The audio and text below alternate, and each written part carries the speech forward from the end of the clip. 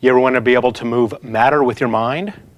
I'm going to make this condiment move down at my request. Now I'm going to make it move up at my request. Hi, my name is Eric Muller. I'm with the Exploratorium Teacher Institute, and I'm going to show you a snack called Descartes Diver from the Exploratorium Science Snack Book.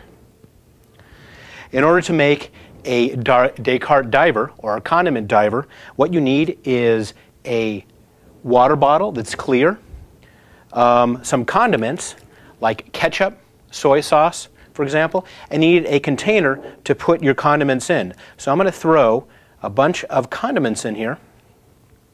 And if you notice, some of them sink, some of them float, and some of them just barely float. What you want to get are the ones that just barely float. This one over here is just barely floating. You're going to take this one, pop it into your bottle of water. Some of the water might leak out over the edge.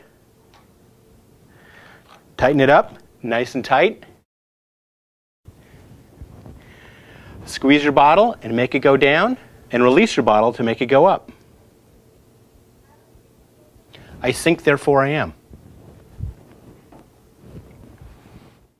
For more information about this activity, or 111 more, check out the Exploratorium's Science Snack Book, a collection of teacher-developed activities for secondary math and science teachers. What you're going to do is